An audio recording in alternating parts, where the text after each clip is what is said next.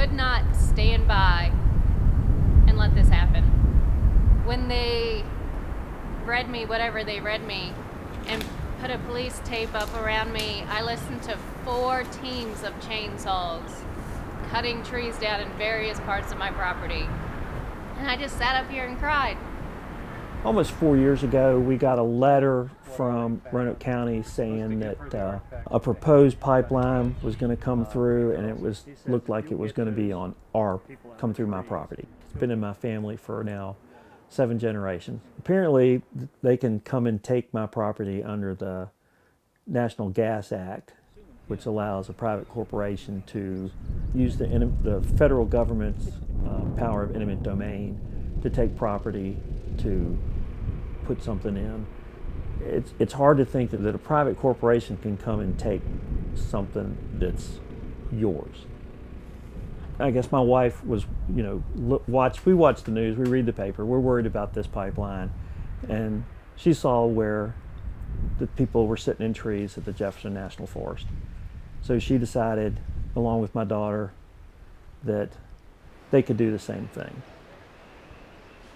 The surveyors were coming through, and they wanted to make sure that we didn't know when the tree cutters were coming behind them.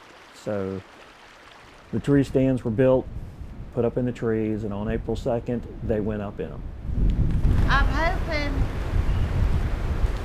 that maybe we can change a few things and actually make people look at what's going on around them. They think it's just the mountain water that's going to be affected. They don't realize that it's Roanoke's water, Salem's water, Smith Mountain Lake's water. Every water, around here is going to be affected. And pipelines leak and blow up. And this is going to be a buried one, so I don't know how they're going to check and ensure the integrity of it once it's in the ground to make sure it's still up to standards, I guess. They're putting profit before people. And anytime our government or a company, a private company, decides that they're more important than the people, we have a problem with that.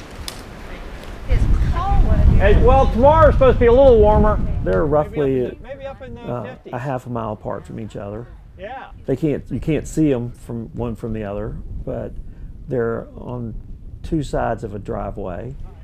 We were hoping throughout this we'd be able to get them more food, get them, recharge their battery packs for them. But they've now, a week ago, they came in and pretty much noticed them that they were breaking a federal court order and put police tape around it and declared it an active crime scene and cut off all resupply to them from us and Roanoke County Police, who, they've said they would give them whatever they need as long as they come down, and then if they come down, they'll be arrested.